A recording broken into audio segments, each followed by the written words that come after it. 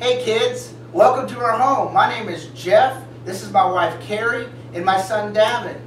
Before we get to our youth Devo, I thought maybe we'd begin with a song. Let's sing, Oh What a Wonderful World. Are you ready? This is an easy song to learn. I hope you do it with us. What if all the raindrops were lemon drops and gumdrops? Oh, what a wonderful world it would be. I'd stand outside with my mouth open wide. Ah, ah, ah, ah, ah, ah, ah, ah. What if all the raindrops were lemon drops and gumdrops? Oh, what a wonderful world it would be. What if all the snowflakes were candy bars and milkshakes? Oh, what a wonderful world it would be. I'd stand outside with my mouth open wide. Ah, ah, ah, ah, ah, ah, ah, ah. What if all the snowflakes were candy bars and milkshakes? Oh, what a wonderful world it would be. What if all the people in this world were Christians? Oh, what a wonderful world it would be. I'd stand outside with my arms open wide. What if all the people in this world were Christians? Oh, what a wonderful world it would be. Thank you so much. Before the Devo now, I have one little activity. Davin, would you please be our volunteer? Yes, sir. All right. Carrie's going to give us 1 minute. We're going to have 1 minute to try to cover him up as best we can with this precious resource. All right. Pocket. On your. Are you ready? Ready? Start the clock. All right. Need me to hold it? Whoops.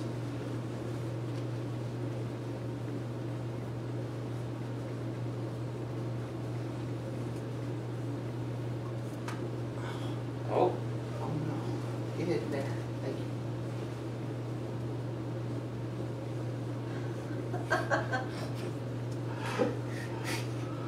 I'm sorry. We're going to go maybe a minute 30.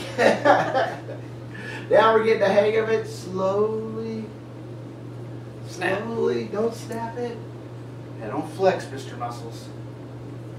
That's me. That's him. Okay. Maybe one more round. We're going to start moving down now. Okay. Sounds like we're about to be out of time. No, no, no. Oh no, our minute is up. When you're at home and you have a little bit more time, maybe give yourself 2 or 3 minutes. And maybe you'll be doing one of your brothers or sisters that's a little bit smaller. So at the same time, you're trying to wrap up all of his clothing. Now he has super long legs, so we're going to stop right about here because the paper's gone also.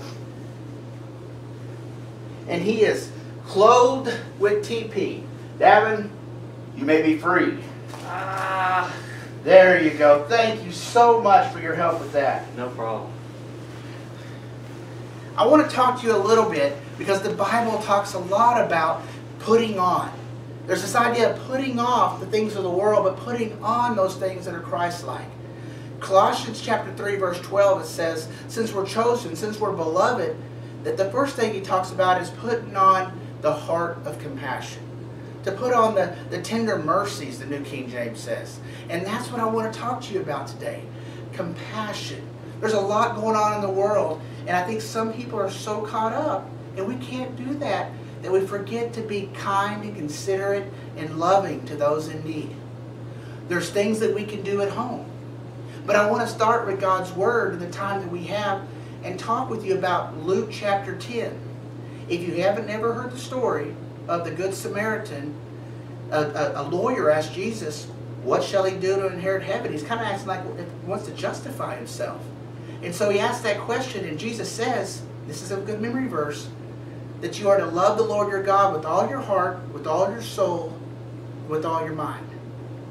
And you are to love your neighbor as yourself. Right there, it gives us the whole enchilada of Christianity right there. To love God with all our heart, soul, mind, and strength, and to love your neighbor as yourself.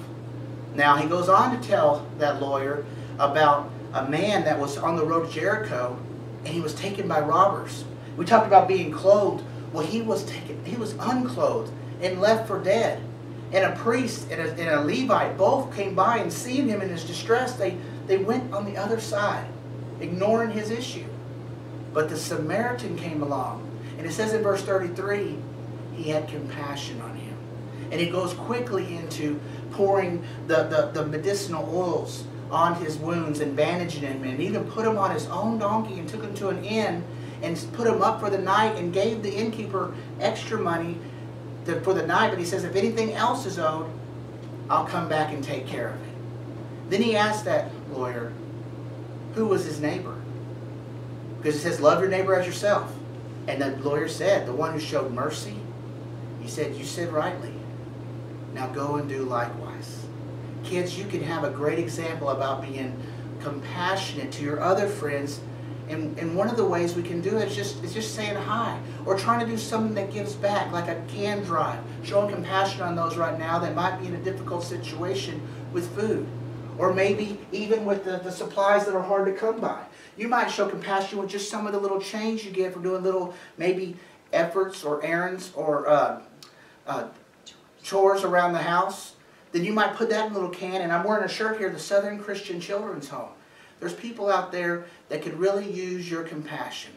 Because what a world would be if we were all Christians and showed that kind of love one to another. You know, in Psalms 103, verse 13, it says, it's like a father, a good father, who shows compassion to his children. The Lord will show compassion to those that fear him. Fear him. I know that sounds scary, but that's not it. It just means a respect and a love, a reverence for God. When you love God with all your heart, soul, mind, and strength, and you love your neighbor as yourself, and guess what? Everybody's our neighbor. We're all in this together. Then we can find ways to give back to those in need. And that's what I'm asking you to do. Find somebody. Find some way to help your parents give back in this time. We hope you'll join us again for another Devo coming up soon, because we want to continue on in Colossians chapter 3, verse 12. And the next one is kindness. Thank you so much. And we hope to see you again soon. Bye-bye.